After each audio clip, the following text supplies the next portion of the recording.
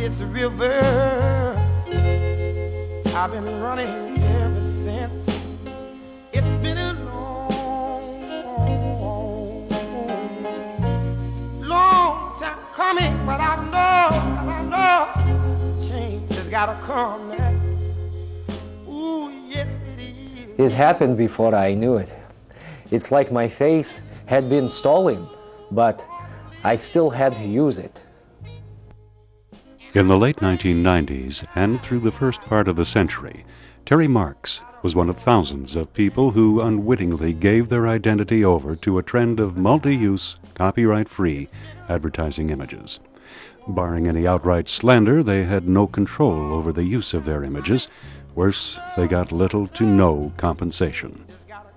I used to work in graphic design and marketing, and a friend of mine, who was a photographer, asked me if I would be willing to sit, to have my picture taken for a project he was working on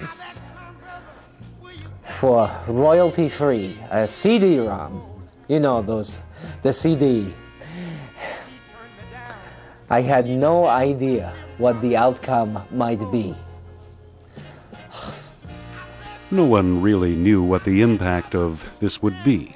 Photography for marketing and advertising was still largely custom.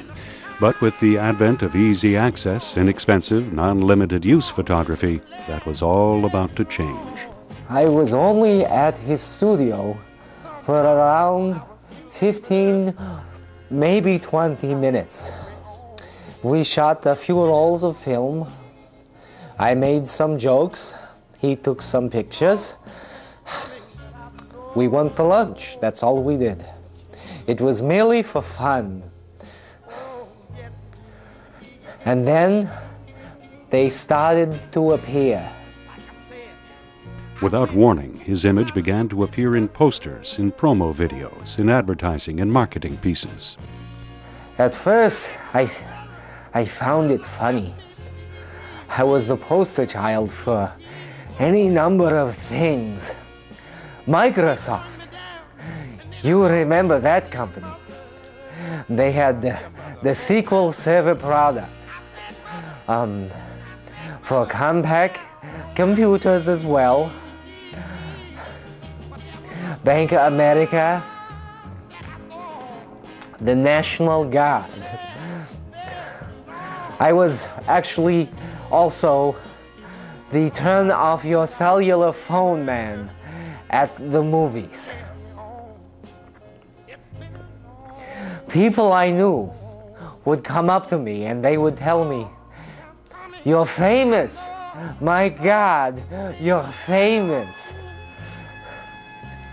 But I wasn't famous. I was ubiquitous. And ubiquitous is like Chinese food. You can eat a ton, just a lot of it, and a half hour later, you're hungry again. After a while, people would stop me on the street still and tell me I looked familiar. After all those weird ones started, and those encounters, they would happen, and it just got embarrassing. And it was the end of the salad days, I can tell you that. Okay, people need those things. They're not bad. Not by themselves. I'm not here to judge anybody. It's just when they say what they said next to my picture. Not only was my 15 minutes of fame sneaking by in 28K snippets on the World Wide Web, I was being made out to be things that I was not.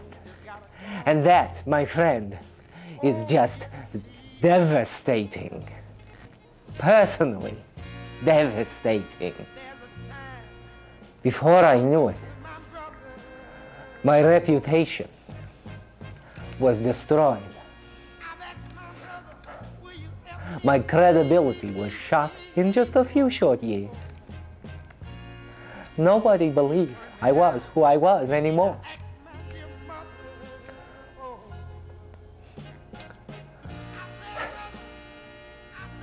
Of the things that I have learned is that it doesn't matter how much money you earn, how handsome you used to be, how pretty the girls were that you used to date. Because, my friends, and mark my words, because this is wisdom, all glory is fleeting.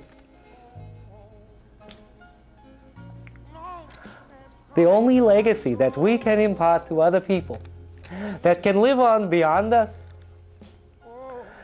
is the graciousness and the way that we treat the people around us.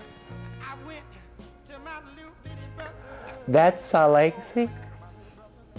That is the only thing that will survive after you and after I have given up the ghost. That is truth. Unless, of course, you are a psychotic software salesman who happens to be impotent, who was in the National Guard with inflammation of your fruity parts, and then it's all for caca. Do you hear what I'm saying? To hell, to Hades, pardon me, in a hefty bag. It's over. And that is all you have when it's done. That's all. In the slow destruction of his self, a strange quirk developed in Mr. Marks. He, a man of mixed American and Korean descent, in his later years somehow procured a Yiddish accent. This interview is over. Get out. Get out of my house. Now. Out. Out.